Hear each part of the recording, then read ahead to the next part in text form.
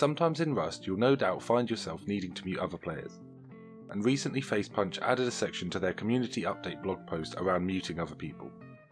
Muting players will stop you hearing and seeing their communication, but they will still see yours. And while the feature has existed for a while, facepunch felt the need to show how to use it.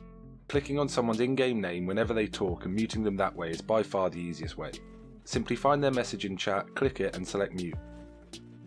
But then in the notes, facepunch goes into detail about using the player's Steam ID to mute and importantly unmute them. But with players able to change their names during the session and sometimes the active player list not being accurate, I'd say they've missed the easiest step.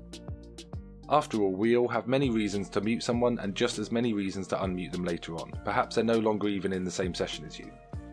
So if you do wish to unmute someone that you've already muted, simply open up F1 console and type mute list. This will show you a full list of all the players that you currently have muted. They also have a number assigned to them and this can be used to unmute them.